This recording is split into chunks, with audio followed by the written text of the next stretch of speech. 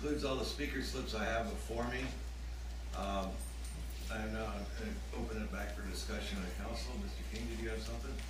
Or you're okay? I will. Mr. Bilbrey, did you have it? I'm going to just go down the line. We do have a motion and a second on the floor. So it's just discussion. I'll say something, saying how everybody else has said something on this. This issue is definitely something that I was a proponent of long before my sister got cancer. But when she got cancer, it definitely hit home a little bit harder. When I heard that she was going through chemotherapy, I was the first one to start working on my parents about allowing her to get chemo, because everybody knows how it could be a little bit difficult coming out to your parents about that. But this isn't exactly my favorite initiative, I guess I should say. I would have liked to see it a little bit more confined to one area, but I do applaud the rest of my council members about this. I do believe that this issue's been kicked down the road long enough. We should go ahead and put it on the ballot and let people vote. Yeah.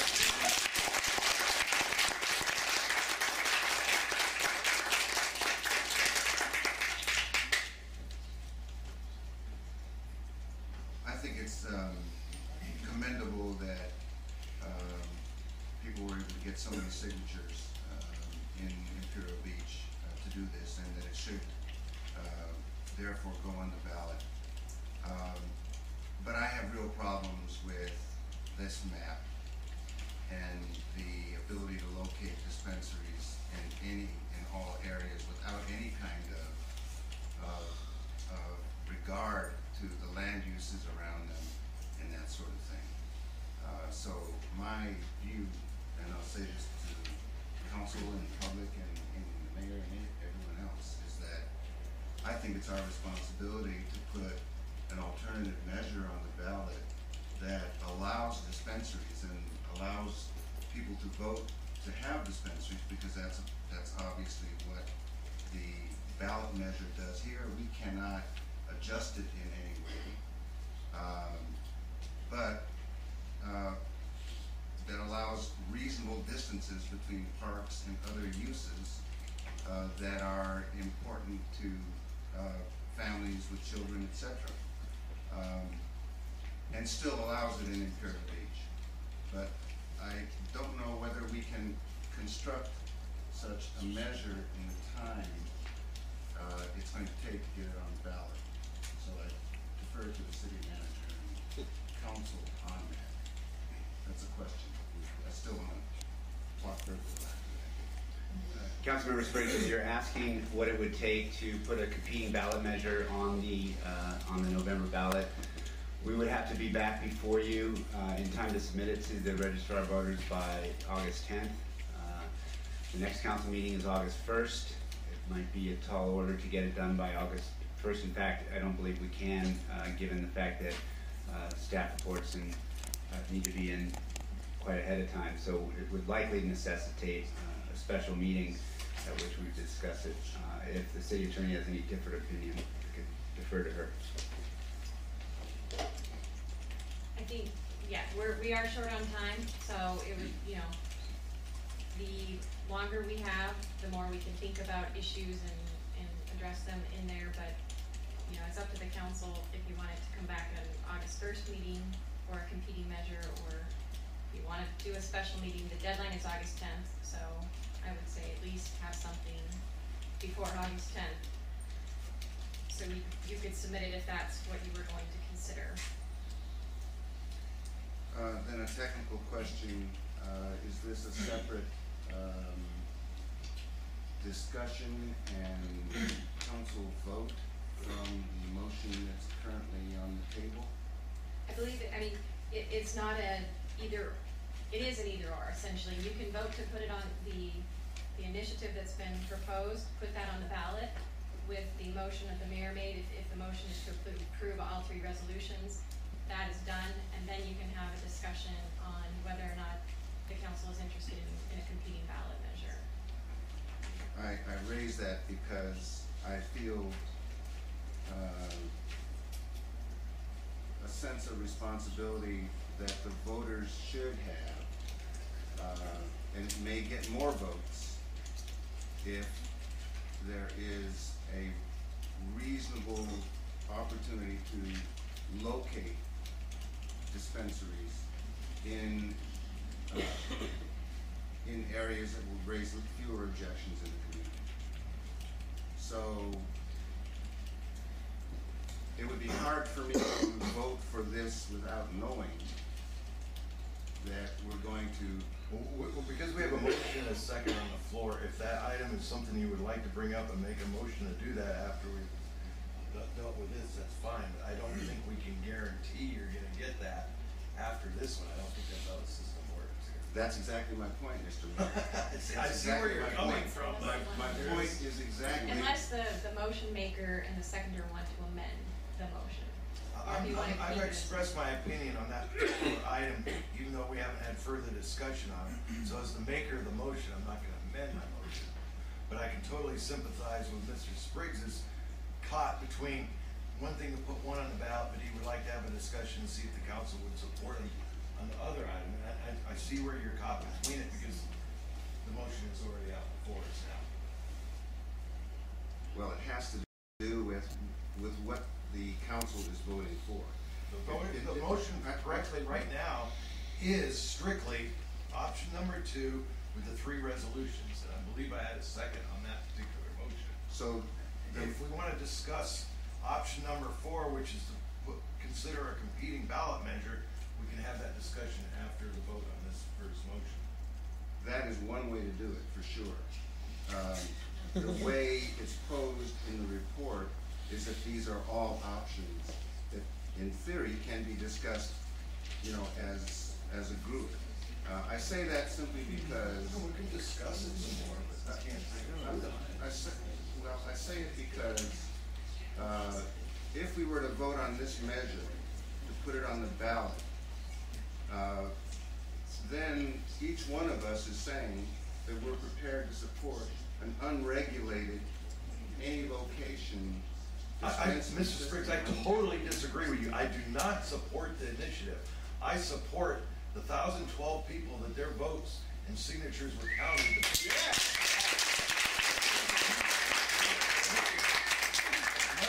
I support strictly the resolutions we adopted months ago that some people consider a ban. I do not interpret it as a ban. That's what I support, but I have no intention of me personally voting for this initiative.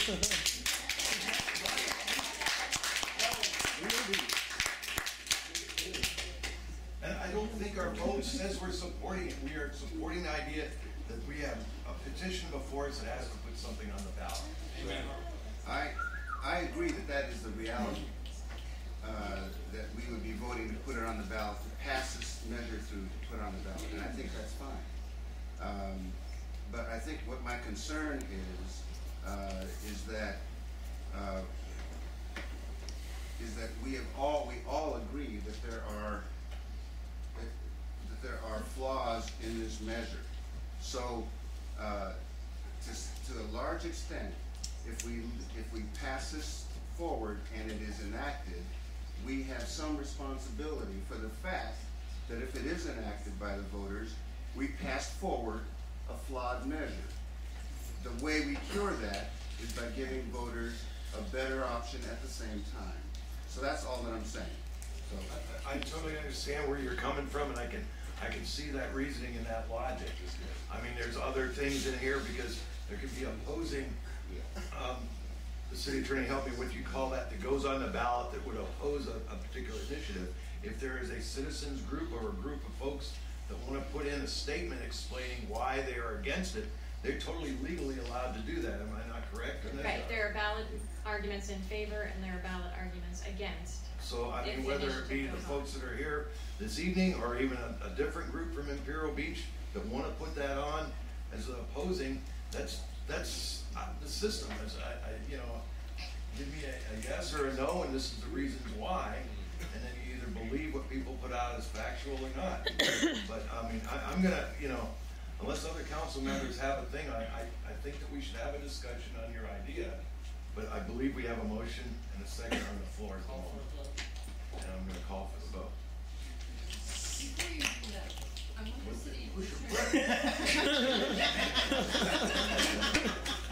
half the time I have my button pushed and you don't call on me, so I'm sorry. I'm picking on our mayor.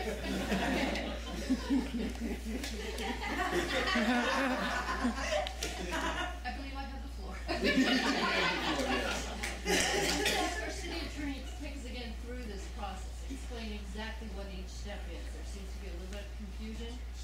Explain as you understand the mayor's motion so that I explain it or understand it, and then, I'm sorry.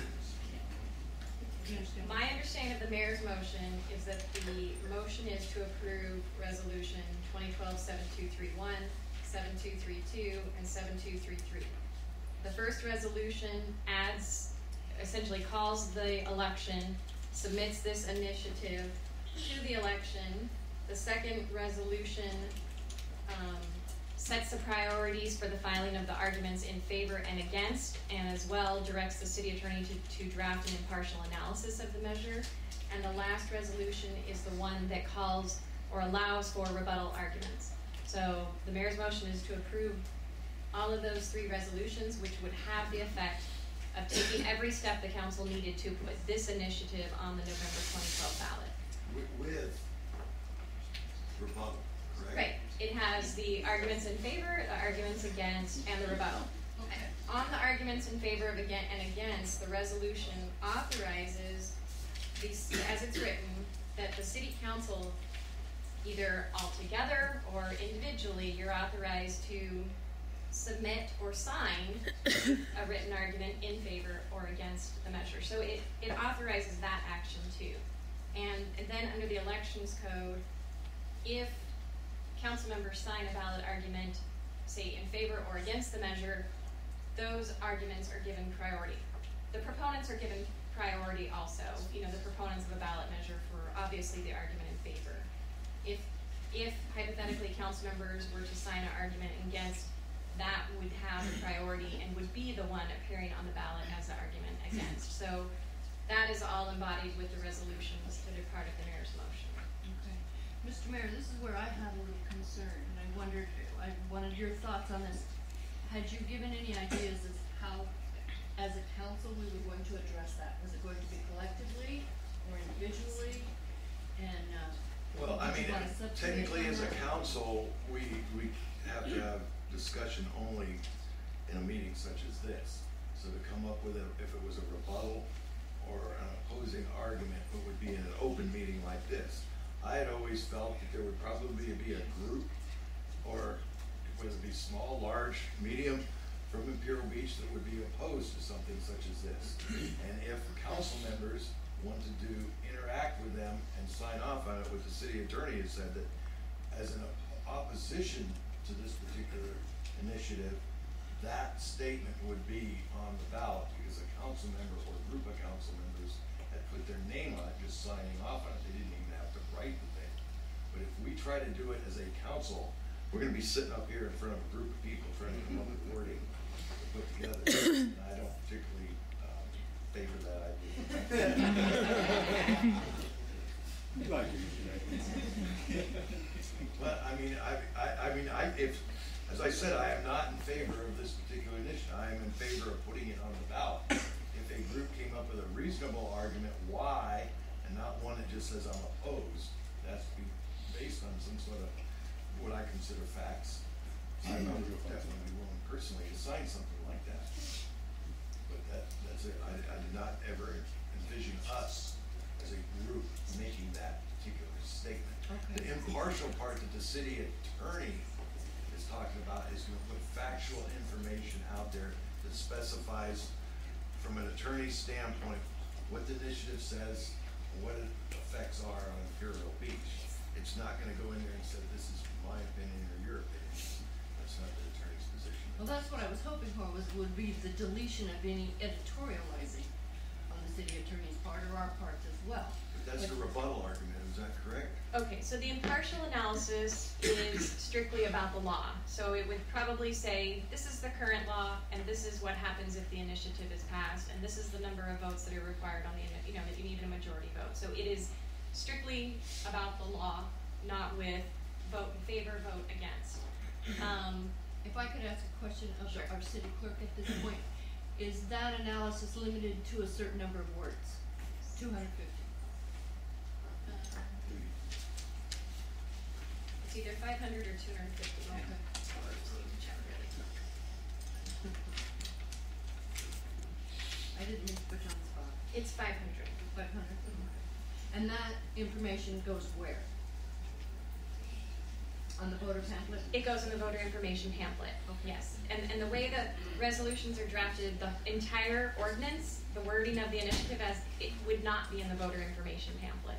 So my impartial analysis will give, here's what happens if you have a yes vote, here's what happens if you have a no vote. At the end of it, the law requires that if we are not putting the entire text of the ordinance in the voter information pamphlet, that we say, this is just an impartial analysis of the ordinance. You can get a copy of the entire ordinance by calling the city clerk's office and put the number in there. So that will appear in the voter pamphlet, as well as the argument in favor and then the argument against. And those are obviously, those are arguments as opposed to an impartial analysis. The other thing to mention, which I don't, the idea of the council drafting an impartial analysis here on the dais is obviously, not appropriate, but if a majority of the council wanted to direct staff to draft an impartial analysis and bring it back to a council meeting, you could adopt it at that time. Obviously, Staff is not impartial. I'm sorry, not impartial analysis, the argument against. So I just The wanted argument to, against, but right, that I'm would sorry. be, yeah, did you get clarification on that? Well, There's an impartial, well, The impartial analysis is what the law says it is. The impartial analysis is what the law says it is. That is determined by an election code section. And It- the city attorney is responsible for writing that. The competing ballot measure or an argument against the ballot measure can be drafted by any council member and any member of the public. The election code gives priority to the council members, the elected officials, when deciding which argument against would appear on the ballot.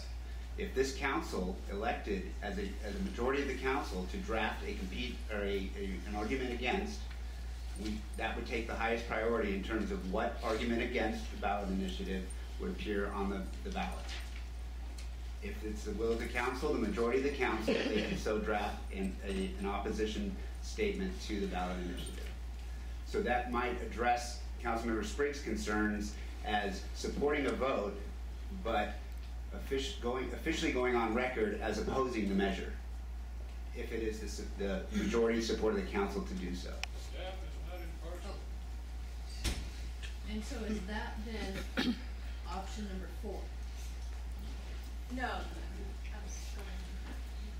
That would be with option number 2, if all this council chose to do is support the motion that's on the floor and the recommended option of option 2, this measure would appear on the ballot. Then the proponents get to draft a support statement for that ballot initiative, and this council or council members or any opposition party can submit a statement in opposition to the ballot measure. And again, the council by the election code has priority over selection of your statement of opposition if it so chooses to present one. That is separate from providing or recommending that we draft a competing ballot measure. That's under option 4. So if after the motion is on the floor, the council wants to consider a new motion to adopt option 4 and direct staff to come back with a competing ballot measure, that's a separate issue. And it would take a majority of the council to direct staff to do that. Okay, thank you. Mr. King? Just real quickly, I think it's very unfortunate that this measure is the way it's drafted. It has some holes in it that, one, for example, very simple here. It says that, it's kind of amazing. Give me 1 second here. City council take no action to deny, revoke, or suspend a license. We can't comment on that. When do you take the power away from the city to suspend something if there's problems? That, to me, there's wording problems here that I have a problem with. The fact that the whole zone, I think it's unfortunate that the people who drafted this did not take into consideration what the city was trying to do and expand it within a reasonable way rather than spreading the zones all over the city. At the same time, I support the right of the people to use the initiative process to get some direct democracy, and that's kind of where it's at. So once any other council members, we have a motion and a second on the floor, and I'd like to get a vote on this particular motion. So could you please vote, all in favor, all, well, we have a push button vote.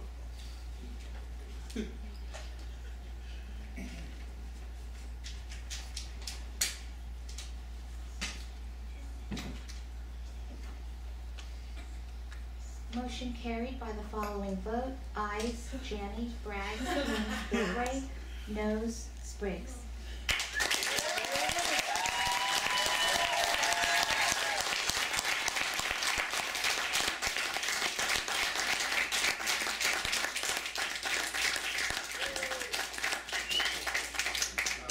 I'd like to explain my no vote on this.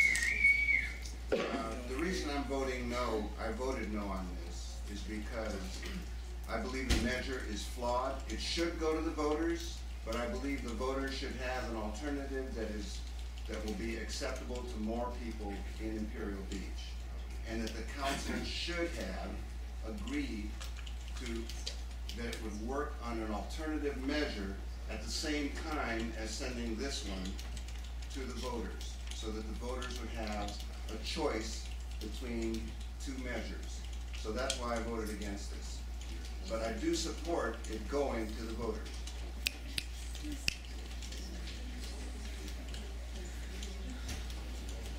So I'd like to move that we consider an alternative measure that would cure the critical flaws in the measure we just said would go to the ballot. I'll second that. We have a motion and a second, discussion on this particular item. With that, and that would take a rush on the staff's part, but I would assume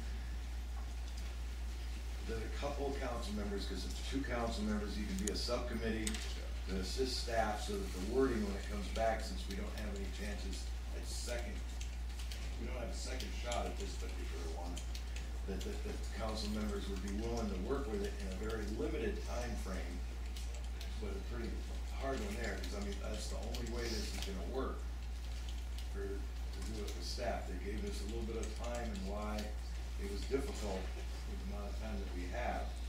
We do have a council meeting on the first. If that was the desire of this council to do that, then afterwards, I would hope that we could put together a subcommittee of council members to work directly with staff on such an initiative. I volunteer to do that. In the event that we voted. So, Mr. Bilbray, did you have something on this one? Yeah, I had originally thought about the same thing, Mr. Strix, but when you come down to it, we had a chance to zone it the way that we wanted to zone it back when we first took this issue up last year, and we shot it down. So I don't see the time that staff needs to properly write up a competing ballot. That's right.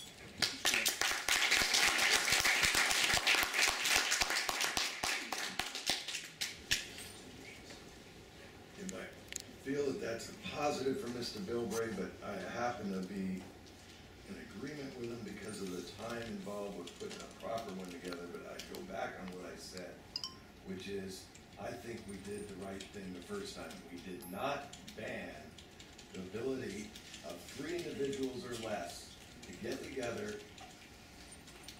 and figure out how to have access to medical marijuana, whether one had to go elsewhere to get it and bring it to the other 2, however that all works. And it is not illegal for those 3 people to be in the same spot, and I guess you can even swap people once in a while. I still support what we have as present ordinance on that, and I really can't support going to the effort to put a thing, because I don't think that we did the wrong thing. I mean, Mr. Bilbray, I know you voted against that, and that might not be your reasoning, but that's my reasoning on it. So, As I understand, Mr. Mayor, but I saw this coming from a mile away, and Now we're talking something that, you know, none of us really are too happy about, but this is what we have. Instead, we could have, you know, zoned it like an adult bookstore, and all they were asking for was one. That's all we want. I totally understand.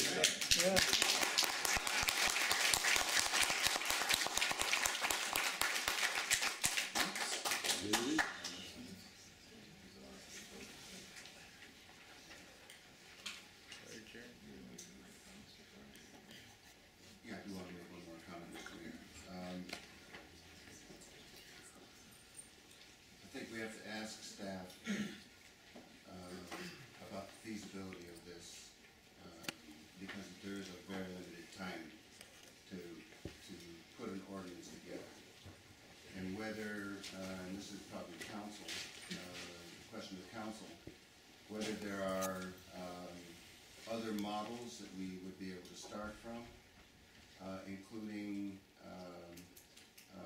adopting some of the distance restrictions that we previously considered, but not to the extent that everything is excluded, as was done, as happened previously, so that there is The county ordinance, and add to it the things you need to add to it or revise. So, you know, we don't have any models of competing ballot measures from other cities right now, because concurrently, many other cities in our county are considering this right now, and so they're having this same discussion. At least one council's having this tonight, one council had it last night, so, and I know Lemon Grove last night directed their, attorney and a subcommittee of council members to draft a competing measure, so they're gonna be doing that and coming back on August 7th to their council, so we can do whatever you ask. I mean, we will work as hard as we can to get something together under the timelines that the council gives us, if that's the way the council wants to go. Mr. Mayor, if I could just say something. What's the feasibility of using the same zoning ordinances that we already have on the books with adult bookstore